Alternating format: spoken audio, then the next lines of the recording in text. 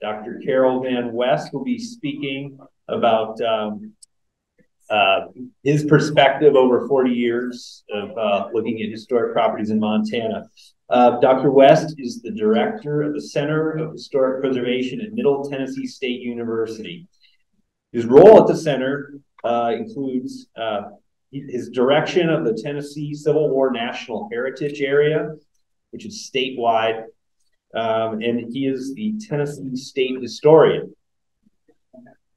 Preservation focus is on properties associated with the civil rights movement, the Civil War, rural areas, marginalized communities, and the Southern music industries. Despite a strong Tennessee direction to his work, Dr. West also has an equally strong Montana connection, which started in the 1980s when the Montana State Historic Preservation Office sought him out to develop historic contexts for Montana that go beyond the landmarks. And these include a look at broader patterns in Montana's history. His 4 decades old work is still relevant and is essential to one's understanding of Montana. Because his narrative, or the historic narrative, never ends, Dr. West continues his Montana work, and you can see it through his Montana Historic Landscape blog. So this morning, he's going to share his 4-year perspective, 4-0 perspective, 4D, on Montana and its historic places. Good morning, Montana. Great to see so many people here. And thank you for inviting me to be part of the conference today. What I worked on 40 years ago, and I started this fall, I started in September of 1983, was a new approach to preservation planning for the state. The state already had a preservation plan, but really it was just a listing of different known properties. And the National Park Service had recently amended in 1980 the National Preservation Law to include the creation of tribal preservation officers, certified local governments, and so much of the sort of grassroots of the movement that we know of today. So with that, they wanted to create a new planning process, which of course, if it's led by a group of anthropologists and archaeologists, sorry, Sarah, Crystal, it ends up becoming a process.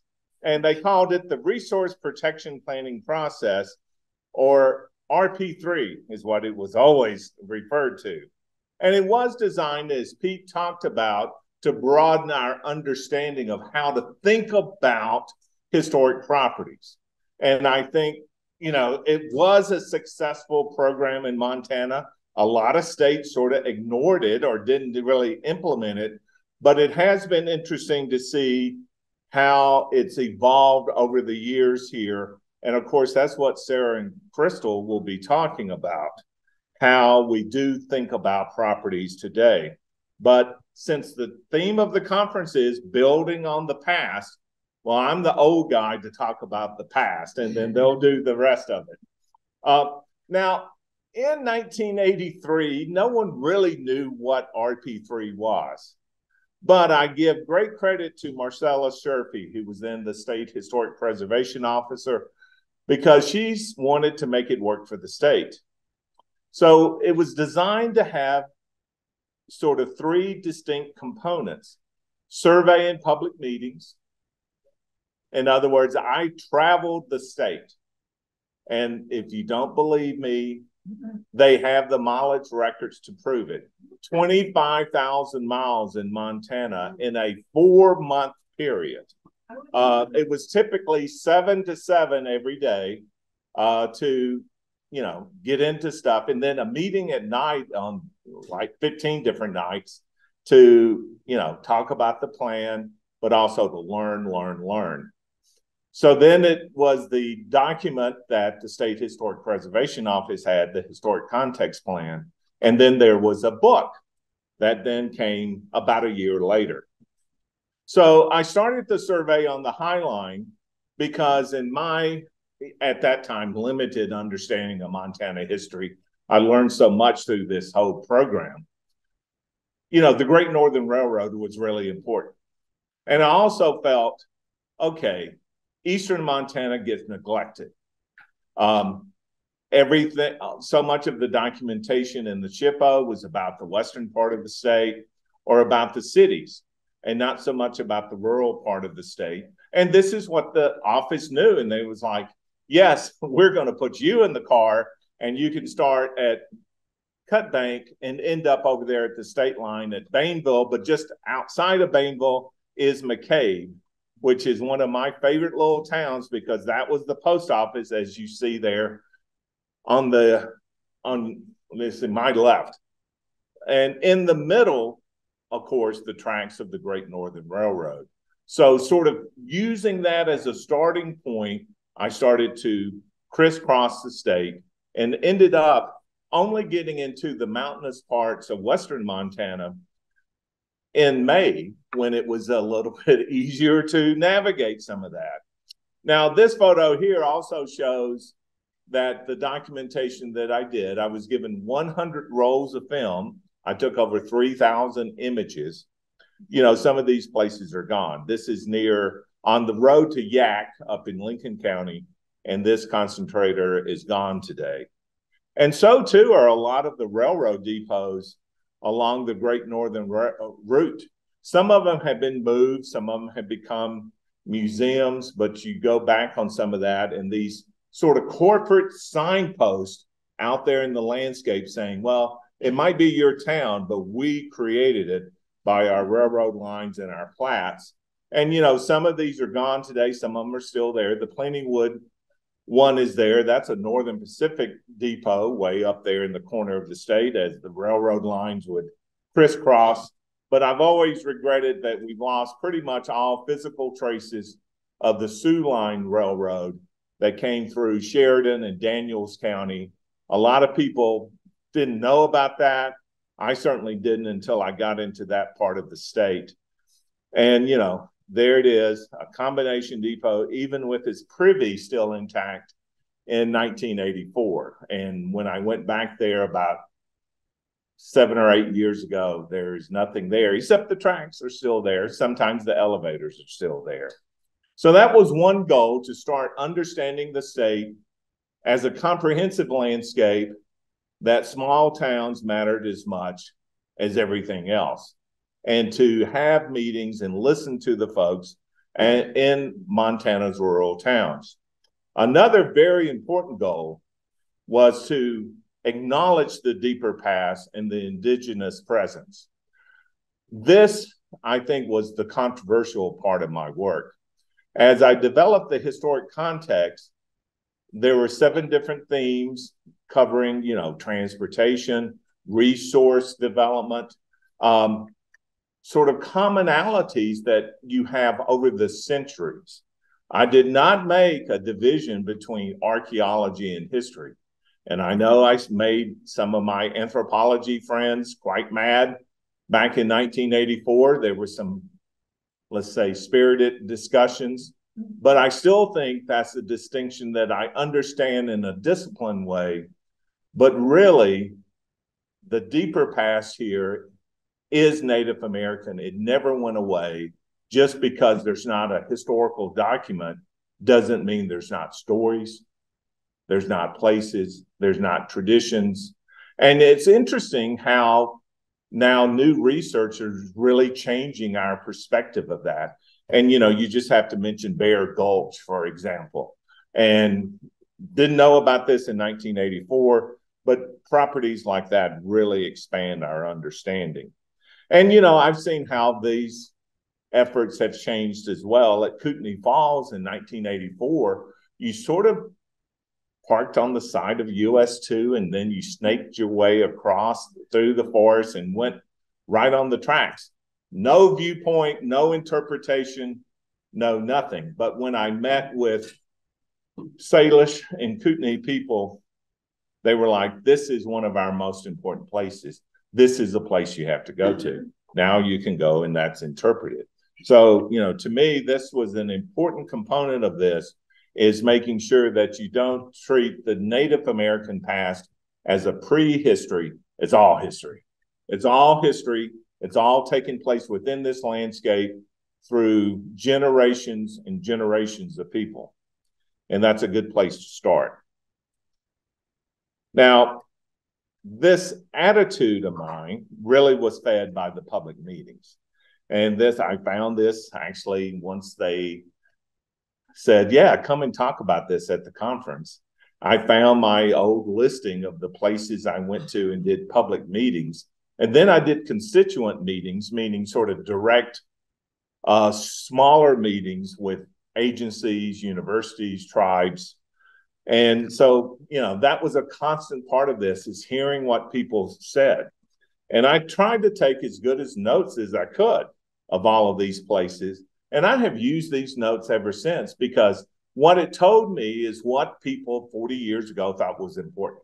Now, today they might see it differently. They might not think that is so important, but that did lead me to such places as the Railroad Hotel in Seco, and then the community centers across the state. Never really thought about community centers. This was not something you were taught about in school, this idea that rural people needed places to knit themselves together because they lived far away. Schools were often that purpose. Churches were often that purpose, but then this concerted effort to build community halls. So just for this talk, I was here in May, and I went and chased down Kenilworth Hall. Does anyone know where this is in Choteau County? Thank you. Would you say that it's sort of in the middle of nowhere? There are more nowhere places, but yes. Yeah. That's a great comment. I would fully agree. There's lots of nowhere places. And of course, the people around here, this is not in the middle of nowhere. But, it's not on a place you would commonly find. And look, it's still there, really not that different in condition as it was 40 years before. Where's it near? Well, this is near, you go to Big Sandy and you sort of then go west. And, you go, and then you run into it. It's what, 15 miles or so from Big Sandy, something like that. It's still you. Yeah, and I mean, it's just, what a statement of persistence, community, values, everything that we talk about that we want to protect today. Schools were always a focal point. That was something that the office really did want me to dive into, were schools. And of course, since then, you've had the rural school project. There's been so much work with schools, but I still find them so powerful. The one here in the bottom from Shawmut was a New Deal constructed school, pretty well intact in 1984, not changed it much at all, but it is still there today. It has been changed some, but not that much. You still see the same school from 40 years ago, although it's closed. And this is one of the great issues in preservation in the state now for rural Montana, is closing, declining populations in lots of the state. And what do we do with these community landmarks from that time? Now, we don't have to worry so much about these community landmarks because, another real source of information for me was bars. Because guess what? When I went into a bar and said a word, you talking about everyone turning to look? Where in the world did this guy come from? Now, I would say my accent then was not as strong as it is now, but it was pretty strong. And then I would talk about, I'm trying to find stuff. I'm trying to learn. What do you know? And, some people are like, I don't give a about that. But then other people would be like, yeah, that's good. Let me call someone and they'll come over to the bar and talk to you about it. Now, of course, some of these places from a preservation standpoint would have changed, like Sweet's Place in Drummond. The building is still there, but it's a new business and it's lost its neon sign. And then down at Wise River, I went in there just a few years ago, And it was like, yeah, I surveyed this back then, and, you know, it was so interesting. All of the antlers on the front, I thought it really defined the building. But I guess, you know, you had to take those off. Oh, no, let's show you. So they had taken them off and then put them on the ceiling in one of the sort of special dining rooms. So it was like, no, it's still there. And it's like, you know, this is where you really start to understand, just because a building changes its appearance doesn't mean it's lost its importance as a real community landmark. Now, another category we looked a lot at were churches, both still standing from the 19th century, but also starting to look at the ethnic churches like the one from Lenape. And again, you wonder the wonders of the internet. I did a posting about the Lenape church, and then I had a writer from Germany contact me, and then he sent me the 2-page spread special issue, the special article they did about the Lenape community and its connections back to this place in Europe. And now I can't read it, but, you know, it was interesting that they were, you know, again, trying to make that connection between their own past and what they saw as a Montana presence. Now, a property type that we didn't address on purpose in 1984 were cemeteries. Cemeteries were just not something that people were contacting the State Preservation Office about. It wasn't something that was a big discussion subject within preservation. So I did document some cemeteries, but really I didn't do much at all.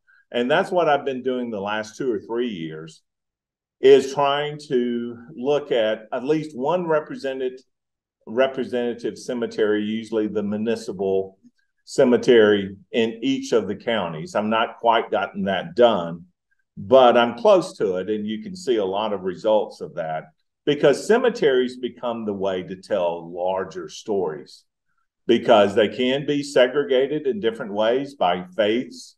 Typically in this state, in my state, it's, you know, usually racial divisions and faiths. Like the Jewish people are buried with the African American people, and then that's a separate cemetery from the white cemetery in the South. So here it's different, but cemeteries still tell these big, powerful stories. And my Bozeman colleagues know I love Sunset Hill Cemetery there in Bozeman. It can just do so much. So this is what the survey did. It was trying to look at representative properties across the state. I did take over 3,000 photographs again. They are weighted to community buildings. We really didn't worry so much about private homes, because the focus was on where Montanans interacted, where they created things, be it industry, be it community, be it schools, be it churches. So the end result was the report, which you can contact Pete and he can send you a copy of it. And the book, which I understand is still available. They did a second edition of it a few years ago. It came out in 1986. Now, what was important about all of this? To me, it was important because it was all about creating a different approach to the preserved past, that there was much more to historic preservation than urban architecture. And some of you know I've since written a book about Billings, so I have nothing against urban areas. But in my time in the field, God, it was so much focus on just urban areas and great buildings and famous architects. Well, that's good, but that's not the way to really build a powerful preservation movement. Historical and cultural landscapes matter. That was hammered away both in the plan and in the book. The book is organized around 23 cultural landscapes. We really emphasize the vernacular and the commonplace matter, which, folks, was a controversial idea in the early to mid 1980s. That was not the accepted truth that it is today in preservation. Also not accepted back then was that the 20th century matters. So much of the early work was all about the 19th century, from the territorial period through the War of the Copper Kings. In fact, I know Janet Orr is here. She was in one of those constituent meetings in Butte back then, and that was something Janet was already pushing against in Butte, that the only thing to talk about was the War of the Copper Kings instead of the huge ethnic history story that Butte embodies. So again, it all got down to community-driven, people-centered. That's how good work gets accomplished. And in my time since then, I've taken that gospel to the East. And some of you have encountered some of my graduate students throughout the years.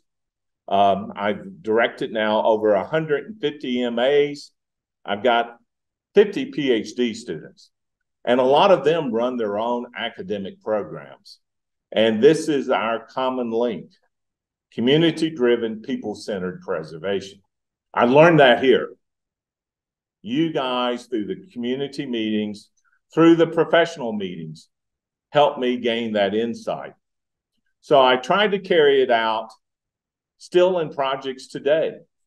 For 3 years, and on Thursday, we had a planning meeting in Butte to set up the 4th year. I have worked with the B'nai Israel congregation, the Butte Civil Bowl Archives, and the City Preservation Office, that I provide a summer intern to develop exhibits, to do public lectures, to do tours of the synagogue as part of an ethnic cultural center approach to Butte's history. Now, for me, it's the benefit the students get from this. They get a real different experience than they do back in the South, and it just propels them into the field. All of the students who have done this are now, they're really going to be superstars in the field, and you guys are helping that. And then my own side project, the Montana Historic Landscapes blog. Mark Baumler asked me back 12 years ago, boy, we really wish you could come back and sort of do a new photography overview of the state, but we don't have any money. And I know the SHPO didn't have any money. They didn't have much in the 1980s, but they don't have it near that today. So I said, Mark, I think we can make a deal here. I don't want to do a report. I want to do a website that then all of the photography is shared, and you can go in there and pull stuff on any place. And, I have worked in the last 10 years to populate this site and to provide images that you guys can use in your work, in your classrooms, in your studies. I know most recently I am concerned about the Isaac Walton Inn in Essex. It's a very important building. It's changed ownership. They've sold a lot of the artifacts out of the building. What they're going to do with it is unclear. And this was one of the first 2 National Register nominations I worked on in the state. So it's not only important, it's sort of personal. But you can find a lot of things there. I always will remember the journalist who contacted me and said, you are the only person who has high resolution images of Circle, Montana.